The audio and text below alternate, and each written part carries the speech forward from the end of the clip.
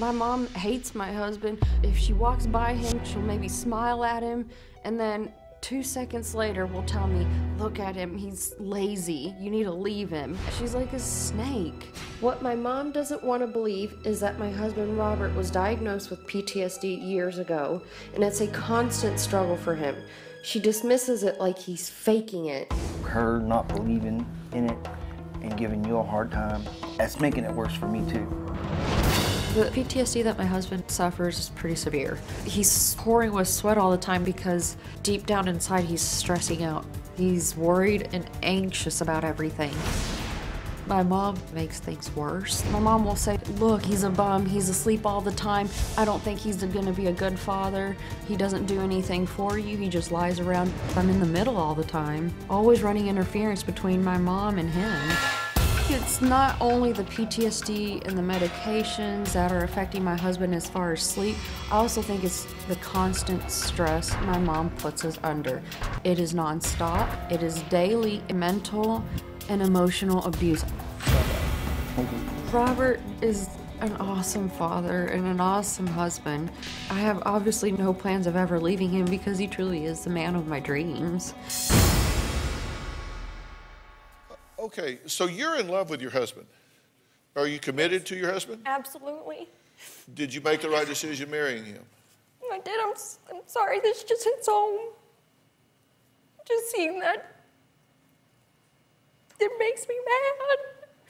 Makes you mad how? I mean, I love my mom very much. I don't like hearing what she has to say. Right. So what is it that she says that upsets you the most? That he's a bum and a loser. She says it to me every single day.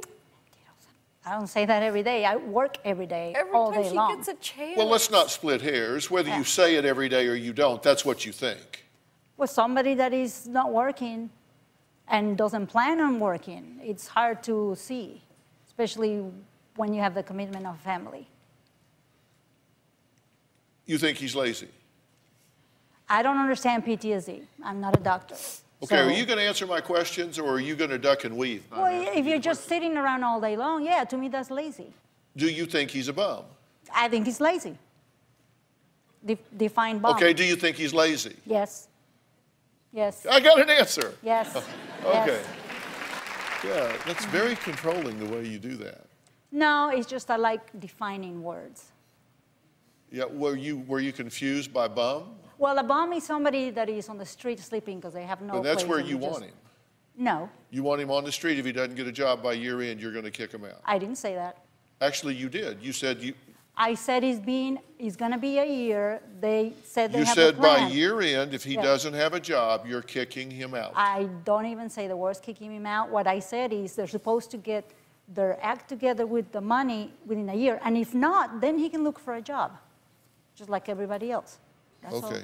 His psychiatrists have told him and begged him, do not get a job, because they're afraid he'll snap. You think he should just get over it and get a job?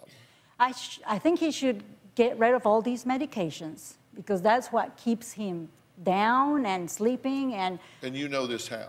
Because he tells me that they are just playing, the doctors are playing with him, changing his medications all the time, so nothing is really working. And really, that's not fair that he's being used as a guinea pig. So the way I see it is if he just gets weaned from all the medications that really mess him up so much, then he has all the potential to be wonderful. He doesn't have the chance to get better if you keep making him feel bad. I don't make him feel bad. You said, here's what your mother said. You said it's not like he's been through the Holocaust. Correct. Just because he was dragged and broke his neck is no excuse. Yeah, people have legs, people have arms, people have the eyesight, people have everything. And whatever happened to them, people get up and get going.